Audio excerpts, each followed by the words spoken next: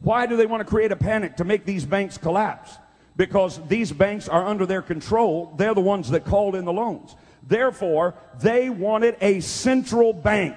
They wanted one place to control the money and the wealth of this nation and its people as well. And they couldn't get it. So they created these panics. Listen to this. A representative of the Rothschild interests, J.P. Morgan, was preparing for the next scheduled event in the creation of America's central bank. During the early months of 1907, Morgan was in Europe for 5 months, shuttling back and forth between London and Paris, the homes of the two branches of the Rothschild banking family.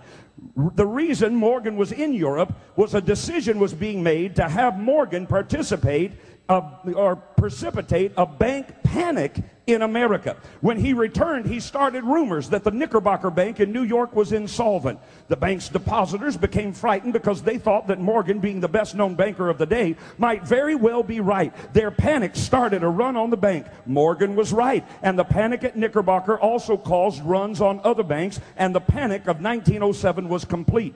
The propaganda started almost immediately that the state-chartered bankers could not be trusted anymore with the banking affairs of the nation. The need for a central bank became apparent by the panic of 1907, or at least this is how the conspiracy argued. Historian Frederick Lewis Allen, writing in Life magazine, became aware of the plot. He wrote, "Certain chroniclers have arrived at the ingenious conclusion that the Morgan interests took advantage of the unsettled conditions during the autumn of 1907 to precipitate the panic, guiding it shrewdly as it progressed so that it would kill off rival banks and consolidate the preeminence of the banks within the J.P. Morgan orbit."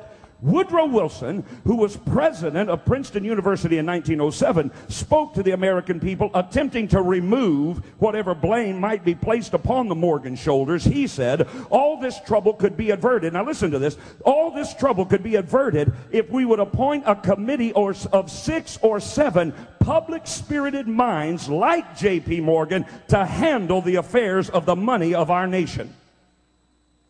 So Wilson wanted to hand over the affairs of the nation to the very person who had caused the panic in the first place, J.P. Morgan and 6 or 7 of his associates. Are you learning anything? Okay, let me hurry. The individual bankers. The solution, of course, a central bank.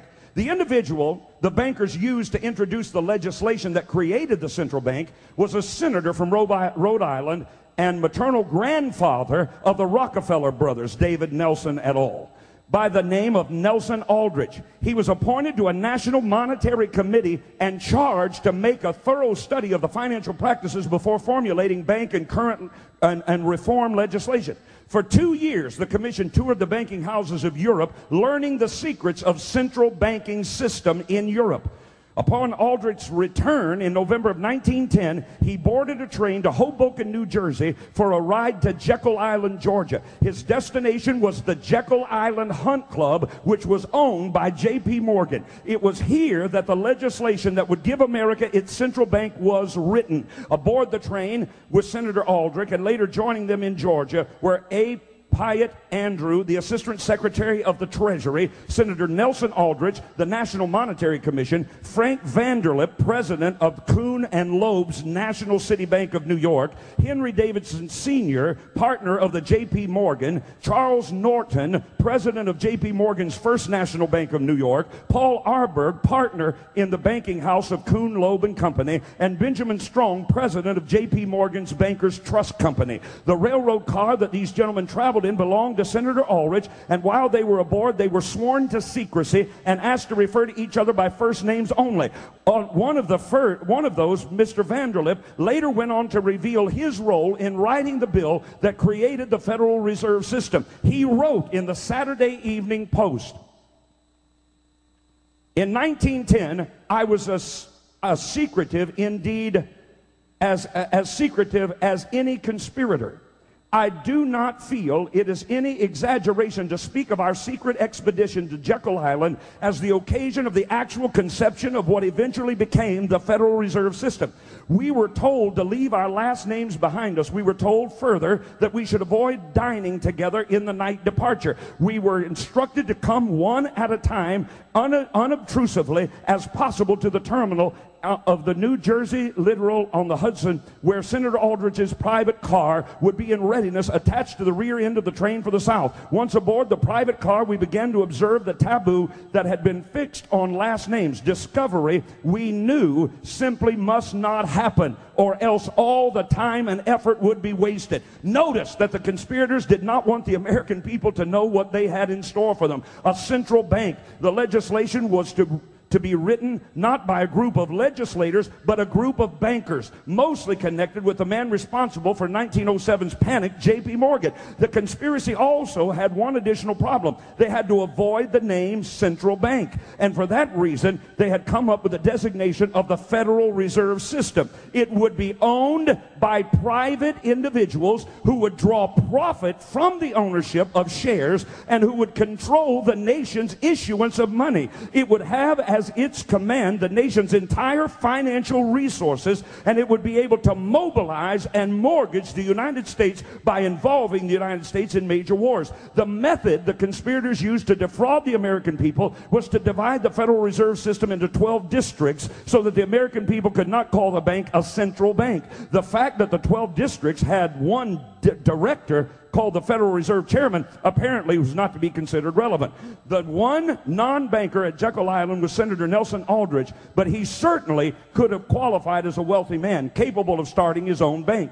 When he entered the Senate in 1881, he was worth $50,000. When he left in 1911, he was worth $30 million. Now that the legislation creating the central bank was written, it would need a president who would not veto the bill after it passed the House and Senate. The president in 1910 and 11, you ought to know him in Ohio, was William Howard Taft, a Republican elected in 1908. And he was on record as saying he would veto a bill that would come to his desk concerning a central bank. He was a Republican and was surely to be elected to a second term in 1912. So William Howard Taft was the president, but he wouldn't go along with the scheme. So in the Republican primary, Teddy Roosevelt, anybody remember him? Teddy Roosevelt ran against Taft in the Republican primary. He was backed by this group of bankers, but he lost in the Republican primary. Listen to this. So they decided they'd have to do something about the regular election. So what did they do?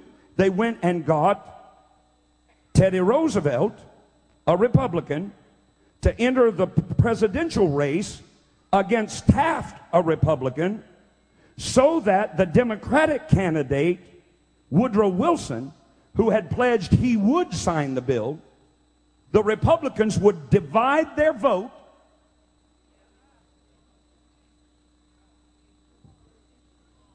and therefore Woodrow Wilson would be elected with less than a majority vote. Couldn't beat Taft on his own. So then they financed Teddy Roosevelt, a Republican, to run two Republicans in the presidential election, dividing the Republican vote. It's not about Republican or Democrat. I'm simply telling you how these people are able to manipulate the system. So their millions back a candidate, knowing that he's not going to be elected, so that their man can get elected because he will pass the legislation to the central bank. He was elected by less than a majority vote, and the Federal Reserve System came into being. Hello? Watch this. Here's how it works. They print it, we borrow it, and we pay them interest. This is a private company, privately held. They have to pay for postage stamps. They are that far away from the federal government. This is an independent corporation and group of bankers. So when you hear the news say, the Fed, decided that the interest rate will go up. How do they get to decide? They get to decide because in 1913, Woodrow Wilson, he was elected, he was a